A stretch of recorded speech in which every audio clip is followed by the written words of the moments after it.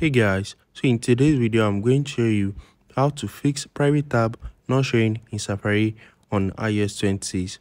If you want to use private browsing mode and you can't find it, let me show you how to fix it. So to enter private browsing mode, just click on these three dots at the bottom right here and you're going to see new private tab. So if you click on it and it's not taking you to private tab, so let me just switch back. So if you click on that and it's not taking you to private tab, you can also click on these three dots and click on all tabs. Once you click on it, you're going to see private right here. So if the private tab option is not showing, let me show you how to fix it. So just head over to your settings, scroll down and click on screen time. Once you click on screen time, scroll down and click on content and privacy restriction. And now you need to disable it.